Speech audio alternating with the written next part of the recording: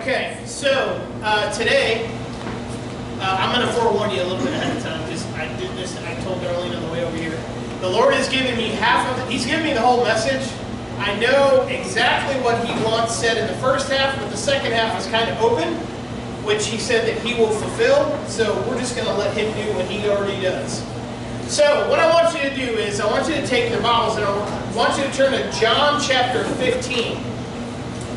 The title of this sermon is, They Will Know Us by His Love. Now we sang the song, They Will Know That We Are Christians by Our Love, right?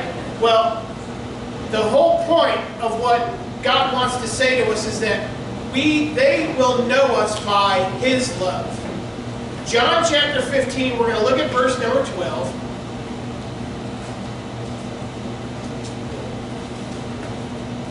John 15, verse 12. This is my commandment, that you love one another, just as I have loved you. Now, what is interesting and what stands out the most to me, and what the Lord showed me, was this word commandment. This is my commandment. Now, when you think of a commandment, what are some of the things you think of? Something that absolutely has to be done without a shadow of a doubt is my commandment. Commandment, right? But in the Greek, there are literally 4 words for commandment. And we're going to go through all 4 of those words. The first word is diatagma, and it is an authoritative ordinance, mandate, or edict. Now, this word is only used one time in Scripture.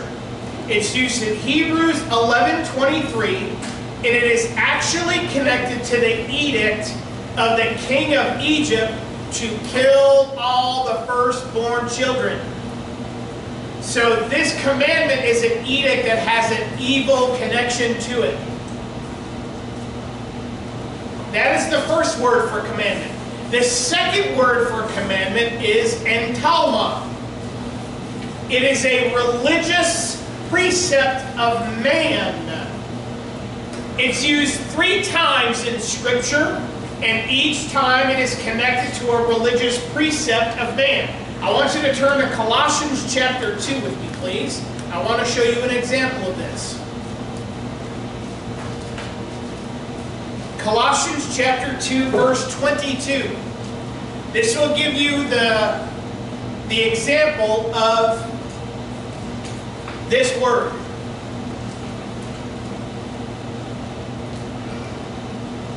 Colossians 2, verse 22. Which all refer to... Lighthouse rules are in effect.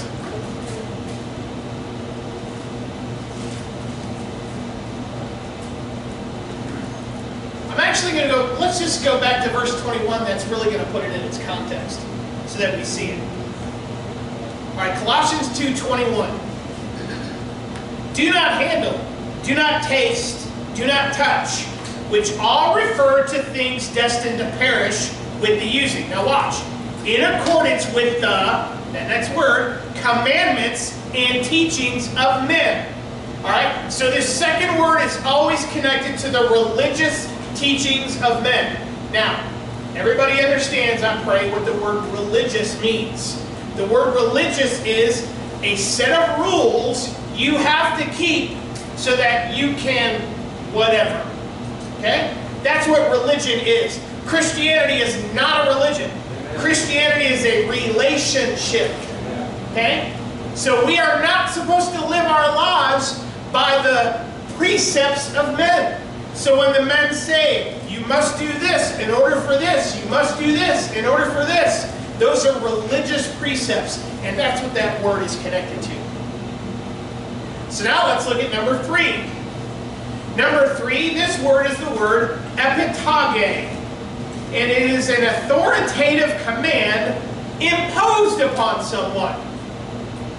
Alright? This word is used 7 times. I kid you not. 7 times in Scripture. But it is always, always, always connected to the commandment of the eternal God. For an example of this, I would like you to turn to Titus chapter 1, verse 3. There it is. Thank you. Titus chapter 1, verse 3.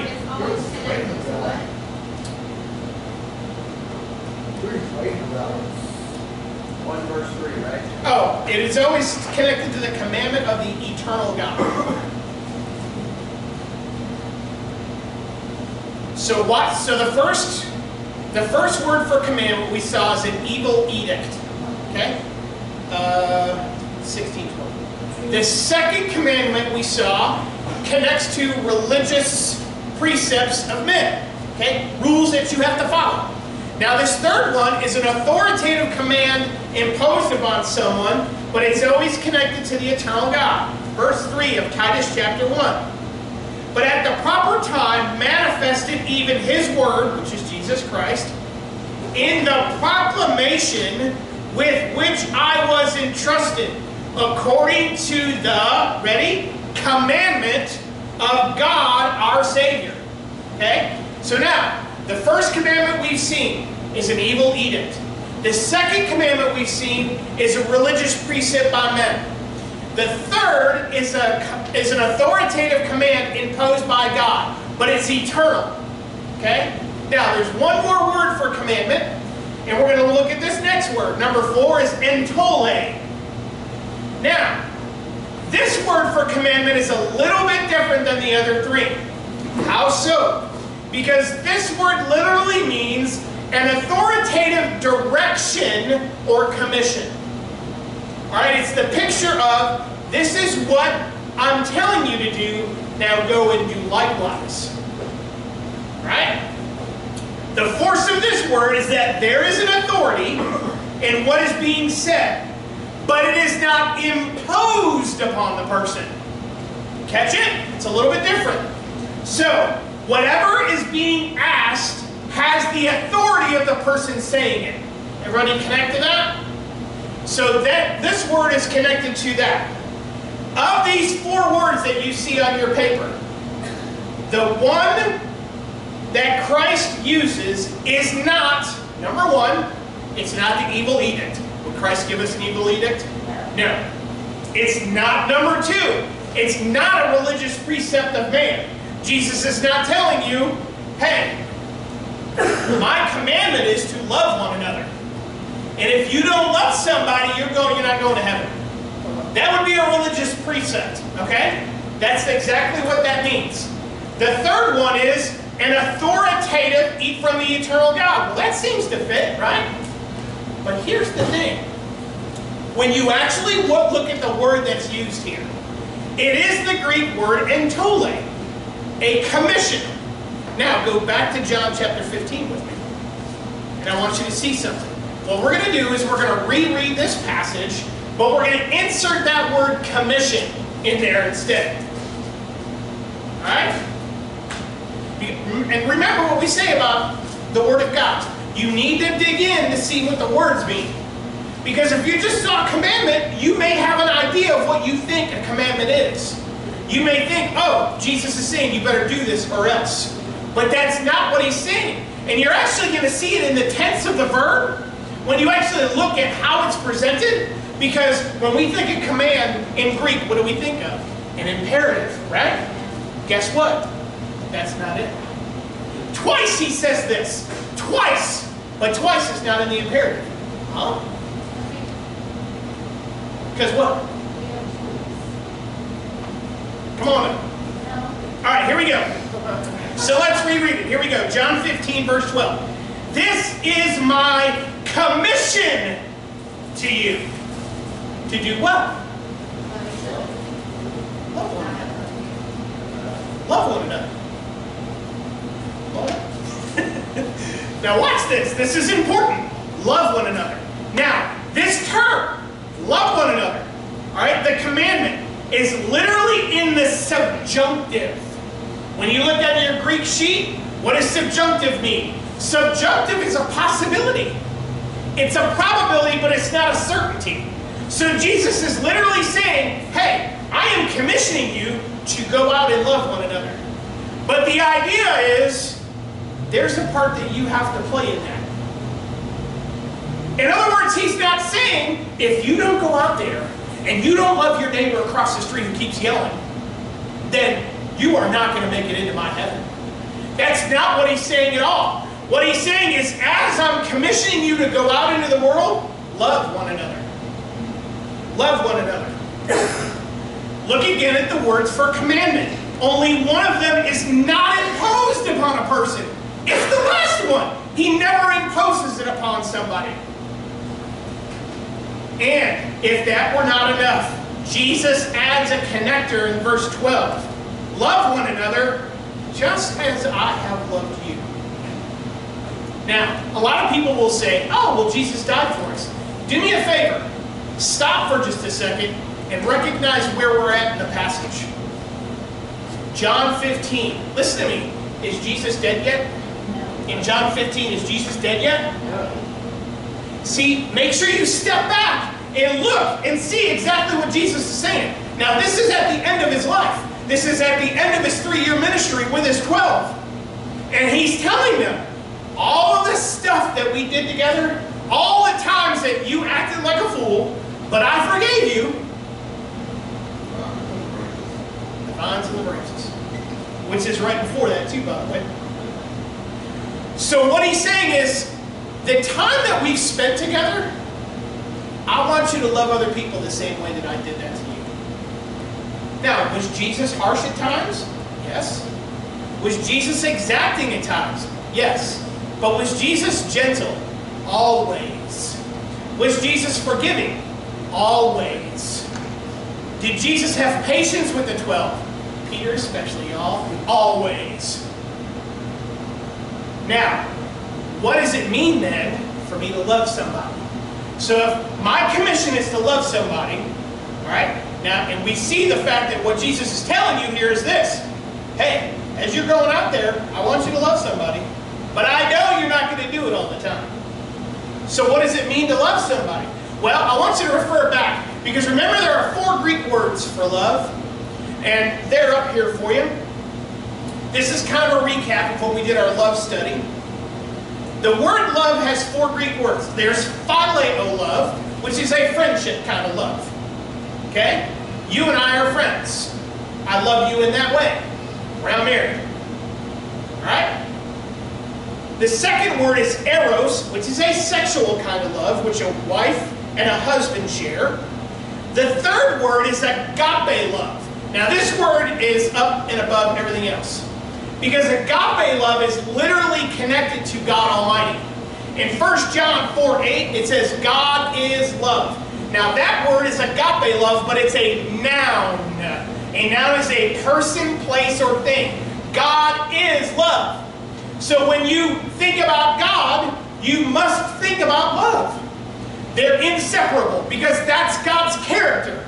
Just like I am a man, God is love. It doesn't change. It doesn't fluctuate. Ooh, we need to catch on to that. God's love doesn't fluctuate no matter what you do, good or bad.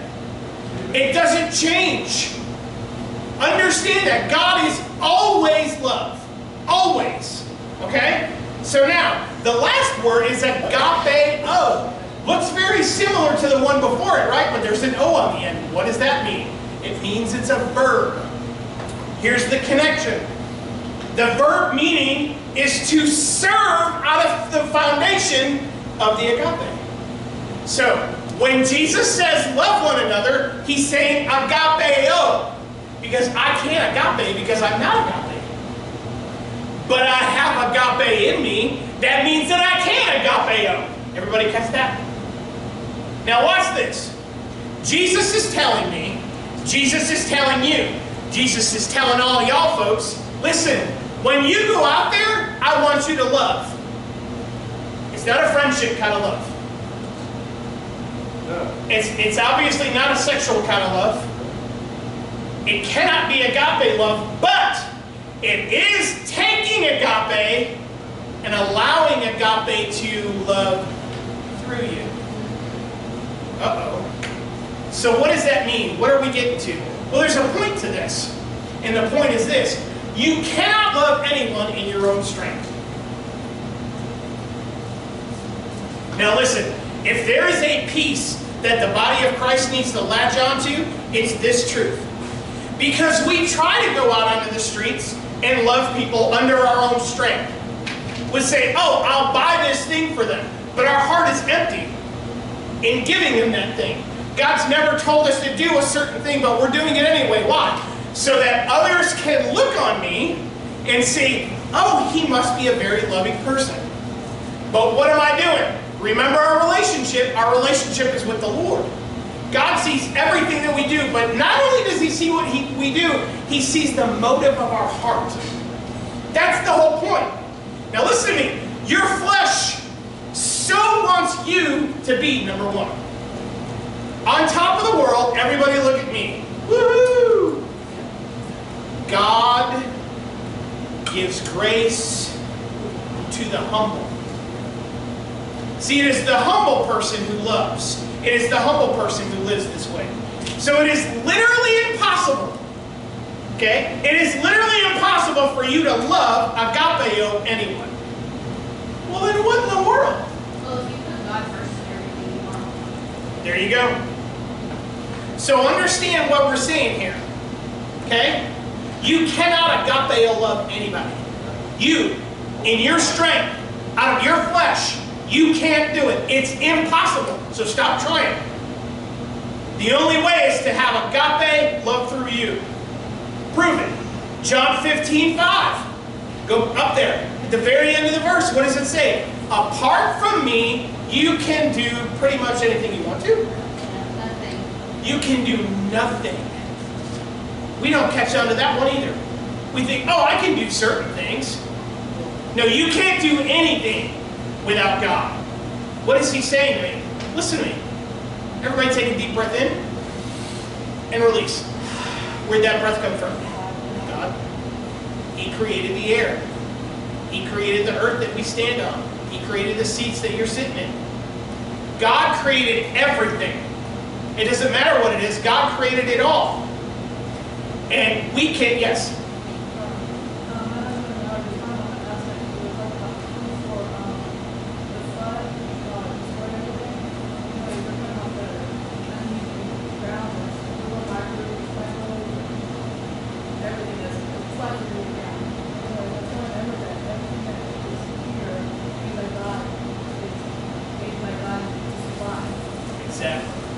When God creates, he creates it to survive. That's awesome. Now, the idea that apart from God you can do nothing. Okay? Now listen to me here. The longer we wrestle with the lie that we can love under our own strength, the longer it will be for the love of God to literally work through us. One more time. The longer we wrestle with the lie that we can love in our own strength and our own ideas, the longer it will be for the love of God to work through us. Then you have to ask yourself the question, well, what must I do to let this love come through? Do I have to do like last week and stand on one foot and put the pinky up? Rob's your back there going, yes. All right, there's one word. You ready? You're going to want to write this word down. What do I do for agape love to agapeo through me? Ready? Surrender. Surrender. Surrender your control and allow the Holy Spirit to agapeo through agape. Allow God's agape love to come through, because I can't do anything. So how does it come out? It can only come out by God. And that's only going to happen if I'm surrendered to him. Now, I'm only surrendered to him if I'm cleansed before him. Everybody understand the importance of 1 John 1:9? It's huge, y'all. Keep a short account with God.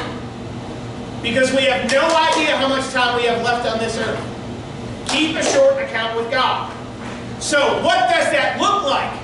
What does agape love look like? I want to know what agape love looked like. Okay, so here's the term. So, start praying. 1 Corinthians chapter 13.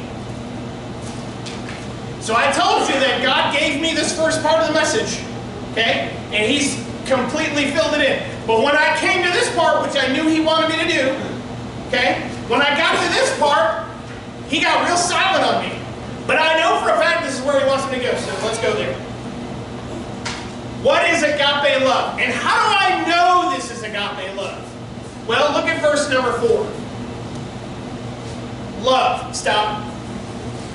See verse 4? What's the first word? Love. Guess what word that is? Yes? Lighthouse rules are in effect.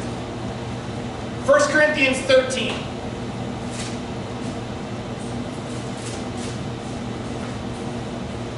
Y'all set? 1 Corinthians 13:4. First word is? That is agape love. It's not agapeo. It's not phileo. It's agape. So now what did we say? Who is agape? Who? God. So now, everything else that you're going to read here is God. If God is love, and love is all of these things, then God is all of these things. Oh yeah, that's cool. Listen very carefully to what I'm about to tell you. You are literally about to get a description of God Almighty. And now, all of these characters, please hear me. Please hear the heart of the Lord Jesus. All of these characters He wants to live through you. How many times have you heard another believer say, "Ooh, I need to pray for patience"? No, you don't. You don't need to pray for patience. You already have patience. How do I know that? Because Christ resides inside of me, right? Unless somehow I take Christ and I put Him on a pedestal, and then I say, "Oh, I need my patience today, so let me put Him on. Let me put Him in." No. By His doing, you are in Christ Jesus. So if you are in Christ Jesus, you have everything that you need. 1 Peter tells us that. Or 2 Peter chapter 1. You are in Christ Jesus, you have everything that you need. So all of these things, now listen to me, because this is what the devil wants to do to you. He wants to tell you, you are so not patient. You are so not all these other things. It's just not you. It's just not who you are. Let's read through it. And then we're going to come back and unpack it. Love, agape, God is patient. Love is kind. Is not jealous. Love does not brag. It is not arrogant. It does not act unbecomingly. It does not seek its own. It is not provoked. It does not take into account a wrong suffered. We're going to hang out there for a little while too. It does not rejoice in unrighteousness, but rejoices with the truth. Who's the truth?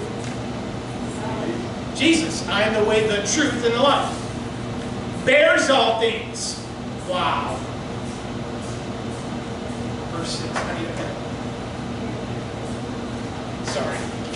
He just showed us.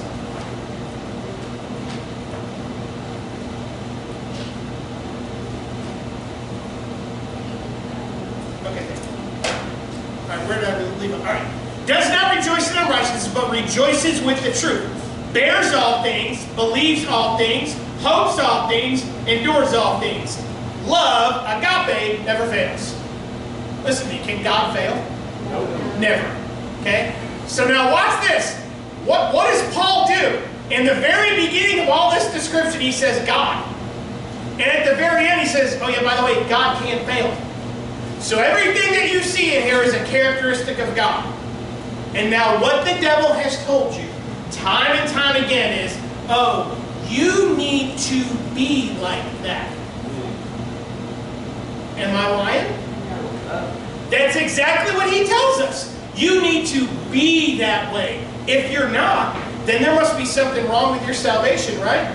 Guess what that is? That is a religious precept of man. Oh, if I can do these things, then He's going to love me in return? Is that right? He already loves you. Thank you! God already loves you. He doesn't stop loving you. Even when you're down in the middle of the pit.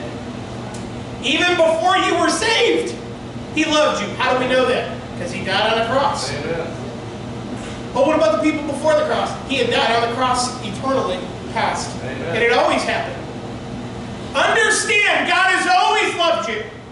Now listen to me. we need to flip this around, because there are people out there who literally believe, there are brothers and sisters in Christ who literally believe, I have to do these things in order for God to love me.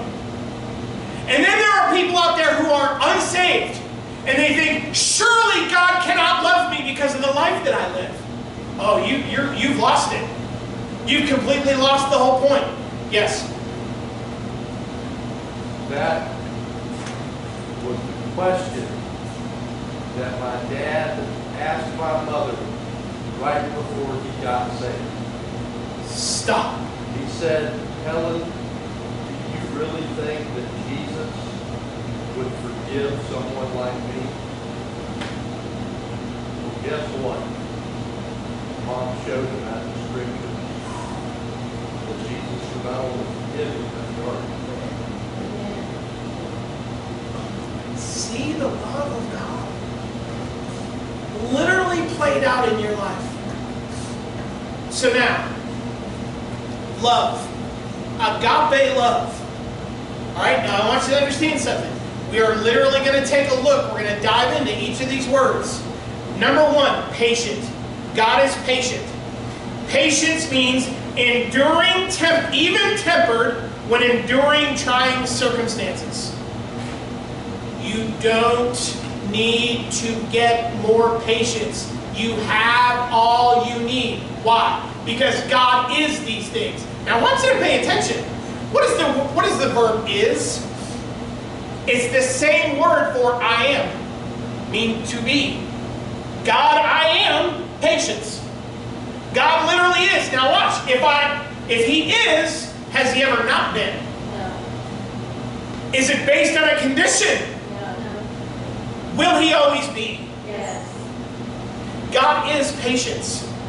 You are patient. See, somebody, it happened to somebody. The enemy just tried to say, no, you're not. You are patient. How do I know that? Because God resides inside you. You are patient. Oh, but I don't believe that. That's the problem. You are patient. When you allow God to live through you, when you allow agape love to live through you, you are patient. Are you not? Can I get a witness? Absolutely. Every single one of you have been patient in a time when you're like, what? Next one, kind. This is the word for warm-hearted, considerate, sympathetic. Now watch, some people are kind as a means to an end. In other words, they are kind so that they can get something in return. That's not this kind of kind. This kind of kind is, I want to help you just because. God is always kind to us. You just did it a couple minutes ago. Y'all breathed in. Y'all breathed out. That's God's kindness right there. The next, he's not jealous. Love is not jealous. God is not jealous. You are not jealous. Painfully wanting to have what others have. Look, y'all, what does the world do? And they give you a bar to reach. And then when you get to that bar, you look up, there's another bar. And then when you get to that bar, there's another bar. And it's endless. It just keeps going. Yes? Well, I know one thing that my father used to tell me, I know, I'm pretty sure every father here, every father, every day said or knows these words. Work hard enough. Has no meaning. It does. Now, as far as being responsible for money, that's true. But as far as you can do it, you are good enough. Yes. Amen.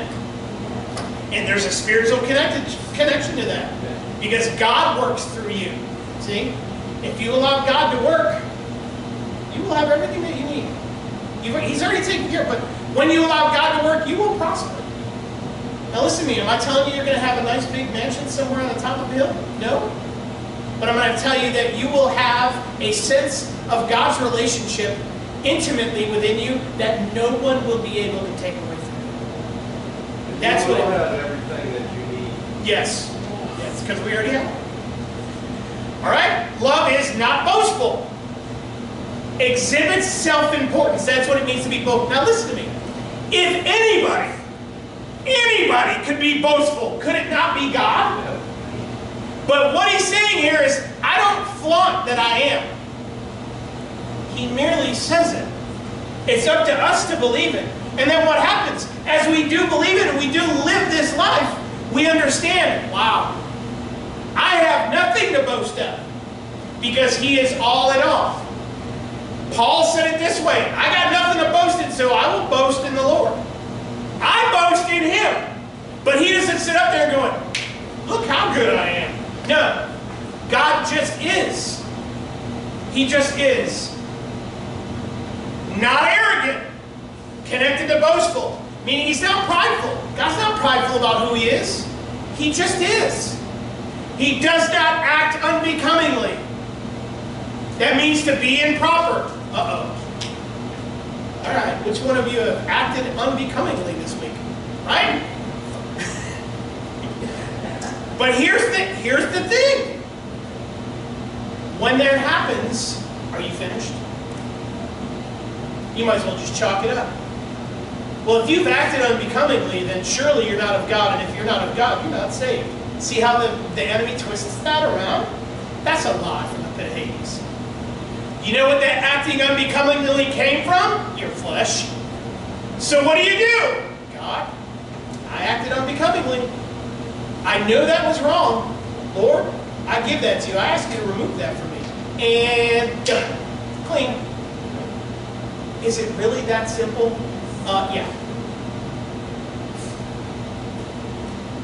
That ain't it. You hear me? Because? Because? Why did he do that? God is love. He knows how hard we struggle. He knows exactly how hard we struggle. He knows the people that we cannot stand. He was tempted in all points like as we are, yet without Sin. Y'all, I know there's somebody in their mind, either watching or here, who's thinking, oh, that person. If I could just get along with them for 5 minutes. God wants you to love them. Amen. See, but he doesn't want you to do anything. He wants to love through you, and you're only going to do that if you surrender. That's exactly right. Satan's whole thing is to divide, y'all. And are we not seeing that clearly right now? Yes. Does not seek its own. That means to chase after what you want and you desire. Love is not provoked. Stirred up in one's emotions, feelings, and actions. Now, does the Bible say that God was provoked to anger? Yes, but you need to study what that word provoke means. It means that he got to a point where his patience said, enough. If I let this keep going, we're in a lot of trouble. Listen to me. Y'all who have had children understand this. I pray that there comes a time when you're like, oh, straw that broke the camel's back. It's time for me to lay down the law. If you don't, listen to me, if you allow your child to have whatever they want all the time, what kind of a child will that be when they grow up? They're going to be selfish, spoiled, and think that they want everything and they can get everything they want. Yes? Just to make that clear, I don't see it as in, I agree with what you're saying, and I'm not disagreeing with what you're saying. That his patience didn't end because he decided Yes. to approach us. So, just as perfect justice. So, Good way to put it. So his patience didn't end, but his perfect justice started. Everybody hear that? like, he punishes them and all that, but he's not, completely destroyed, he's still saved. Because if his patience had an end, meaning that was it, done, finished, and he can never have patience again, then he can't be God. It's just like a believer at the judgment seat of Christ who is left without the Lord. He's still saved. Say it again. He's still saved through the fire, but he doesn't lose everything. He's got to deal with it. What's your best thing? Punishment is to grow us. Thank you. Grow us. Thank you. Punishment is to learn your lesson. That's the whole idea of punishment. See, when we think about punishment, it is a bad thing that happens to us, right? Punishment is literally to grow you. It's trying to tell you don't do that again. Now, does not seek his own, is not provoked. Now, here's the next one. I want you to pay very close attention to this one. It does not hold a record of wrong. And that literally means to keep count of wrongs suffered. Build a tent or camp. How many times has something happened in your life and you've gone to the Lord and you've said, Lord, I confess this, and it may have been something bad, right? You've confessed it, asked God for forgiveness, you know what the Word says, but then a couple weeks later, the thought pops back in your head. Oh, do you remember when you did this? Yeah. I don't think God can forgive you for that. Listen to me. You point your finger in the enemy's face and you tell him, my God does not remember that. You do, because that's the only way that you can to trick me. But you know what? You go to Hades. Amen. Understand what God is saying here. He holds no record of wrong. When you ask for forgiveness, it's done. It's the devil's job to try to keep bringing it back up on you. Why? Why would he waste his time? He wants you to feel condemned. He wants you to feel less than who he knows that you are. Do you hear me? That's the devil's whole point. He's trying to trick you to think that you are not who you really are. You are a child of the Most High God. All of these characteristics reside in you. Amen. But if the devil can trick you to believe that you're not, well, you got to do these things, got it. And you will live an unfruitful life, I promise you. I promise you.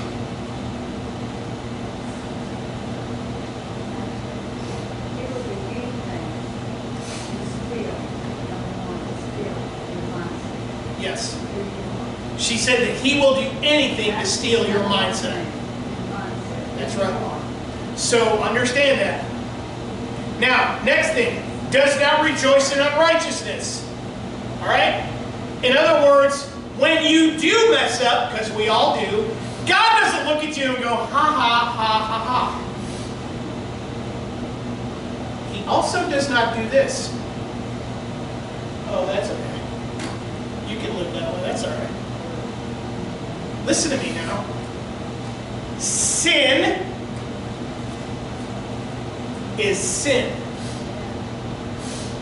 The same sin that existed back in Genesis chapter 1 or 2 or 3 is the same sin today. Sin is disobedience to God, period. Period.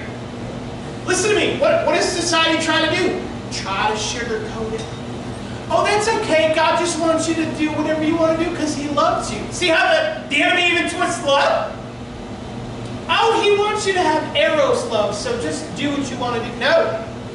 Sin is sin. I don't understand how people don't look at the Scriptures and see what God clearly says about not inheriting the kingdom of heaven. If you act these ways, you will not inherit the kingdom of heaven. He's talking to believers first. Amen. First, if you do these sins, if you perpetually live in these sins, you are not going to make it into the kingdom of heaven. You can't stand before the judgment seat of Christ and say, well, brother so-and-so did it. Is brother so-and-so here with you right now? No. My word says, you're done. But now watch what it leads to next. Because this is the one that God gave me on the spot. Rejoices with the truth. Now watch. Rejoices what? What's the next word? With. You ready for this? Enter into the joy of your master. What is that? It's your inheritance into the kingdom. Joy in the Word of God is always connected to the kingdom. Always, always, always. So is hope. Because we're not hoping to go to heaven. Who's hoping to go to heaven? Thank you for not raising your hand because you've already got the ticket. And you can't lose the ticket. So, rejoices with the truth. Who is the truth? Jesus. Watch this picture. Y'all, now I know why he did this. God is going to be glorified more than we can possibly imagine. But now listen to me. When he comes and he sets up his kingdom, he will rejoice. But listen to me. He wants you. He desires you. He loves you to rejoice with him. Amen. To him who overcomes, I will grant him to sit down with me on my throne. That is the picture. The rejoicing. This is all leading somewhere. Almost did the L thing, it was close. Now watch this. Now watch how it turns. Watch how the words start to turn a little bit. It believes, it bears all things, believes all things, hopes all things, endures all things. Those kind of sound, you know, like struggles. If the end result for you is your inheritance, what is God asking you to do? He wants you to struggle. He wants you to strive. Wait a minute. Why does God want me to struggle? Listen to me. The struggle is not picking up something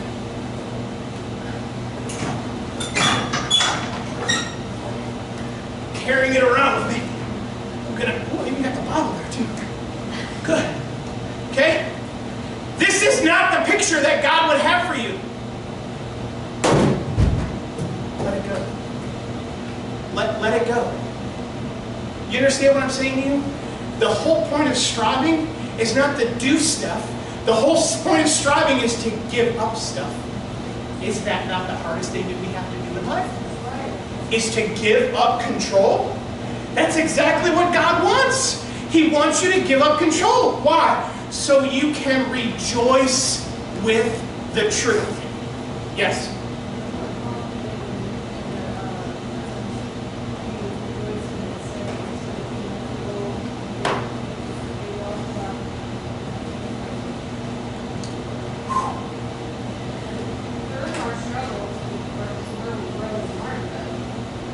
Say it again. There are struggles as where we grow and learn.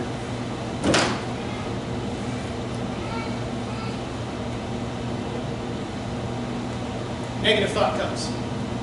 Lord, take this thought from me. This is not from you. I give you this thought. I ask you to purge it from me. A couple minutes later, negative thought comes. Lord, this thought is not from you. I give you this thought. You know what you're doing? You're struggling. You know what all that is? It's just making you stronger in your faith. Amen. Because every time you ask, God does it. Father, this thought, whatever thought it is not from you. And you know, because the Holy Spirit tells you. This thought is not from you. I give you this thought and I ask you to purge it from me. And He takes it away. The more you do that, the stronger your faith is. Wow, sounds like enduring, doesn't it? Now you understand exactly why these things happen to you. Why do trials come? Why do temptations come? To grow your faith. God is not up there going, well, it's time for him to get zapped. That's not how it is. That's not how it is at all. God is literally saying, now watch this. I will allow that to happen. Yes, I will allow that temptation to happen. Why? So that I can fail? No, so that you can trust God.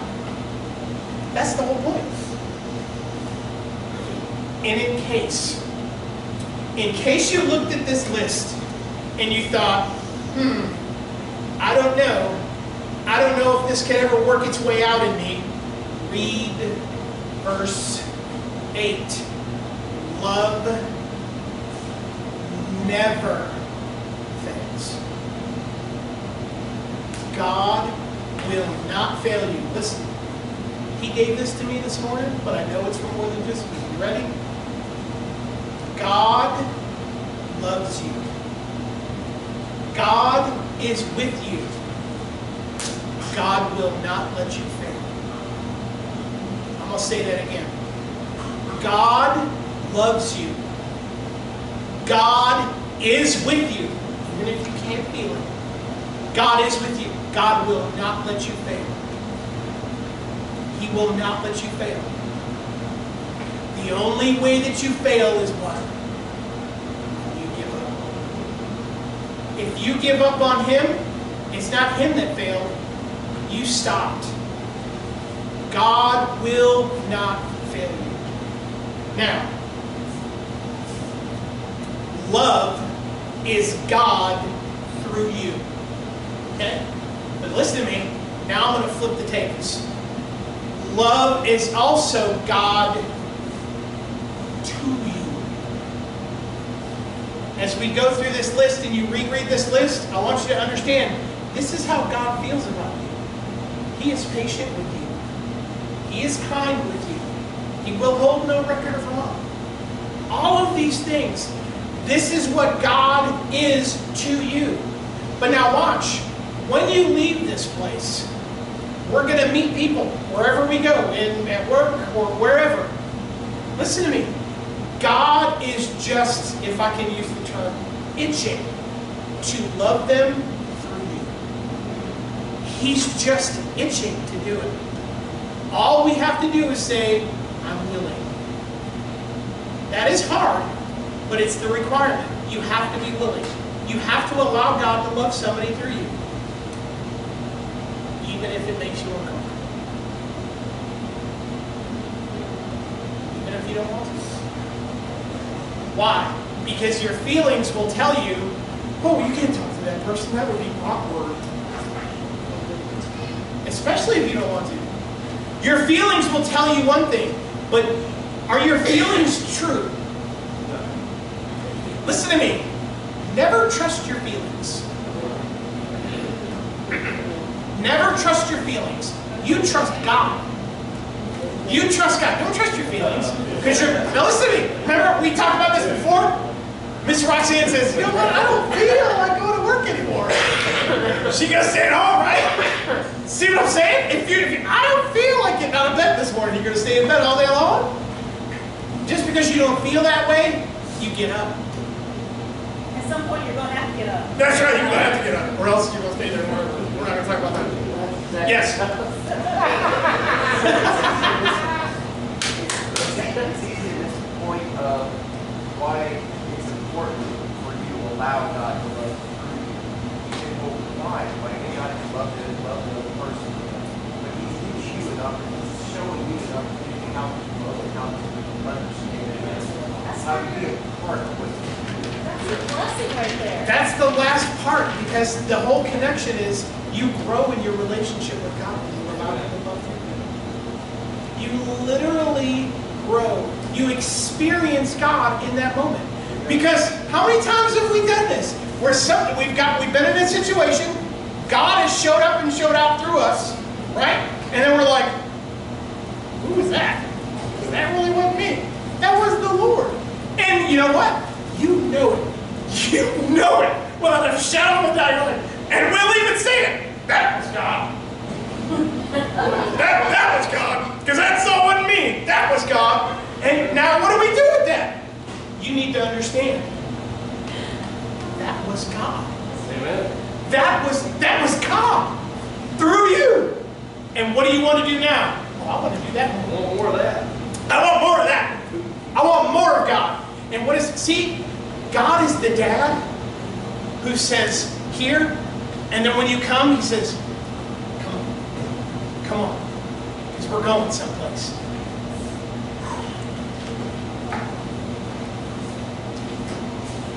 Well, now I know why. If I offended anybody about throwing the chair, I apologize, but it was the first thing I said. All right, now there's one last thing I want you to see. And this is completely off the cuff. This is completely brand new. He just gave it to me just now. Read 1 Corinthians 14, verse 1. Just the first two words. What's it say? Somebody read it out. Pursue love. You know what that love is? Agape. All after God. Pursue God. Pursue God. Eagerly. Pursue God. Listen to me. What is he saying here? Out of all of these things, knowing what you know now about the God that resides inside of you, he wants you to pursue him. More and more. I know, that'll just blow your doors off, won't it? Amen.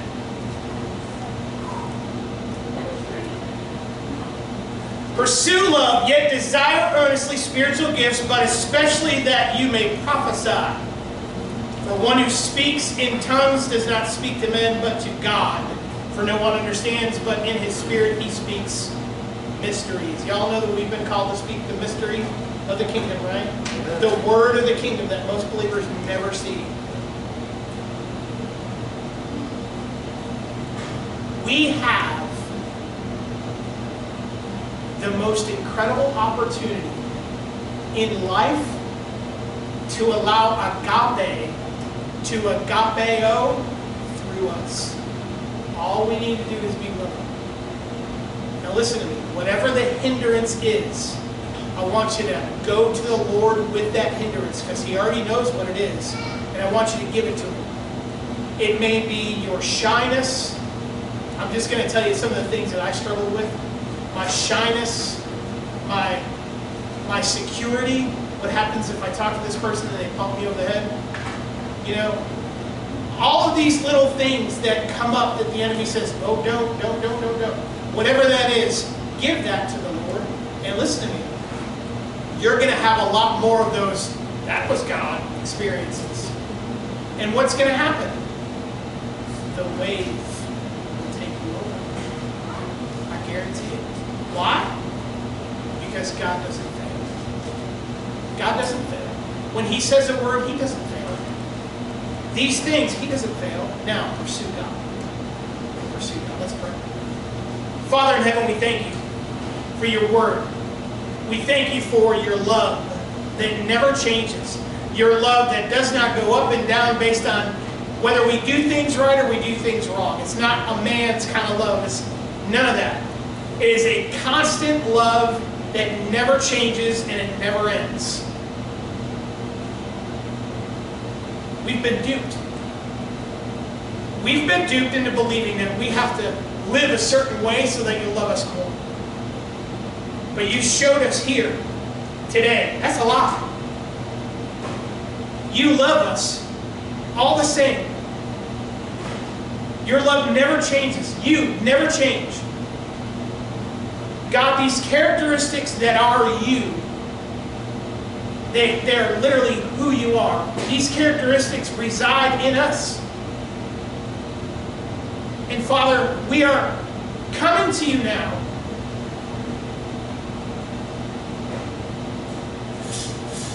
We're willing. Will you be willing? Will you seek the Father's heart right now? Right now and say, I am willing. I am willing for you to love through me. I am willing, Lord, to lay my life down so that your life can come through. Are you willing? Will you do that? If so, I just want you to take a couple minutes and just talk to the Lord.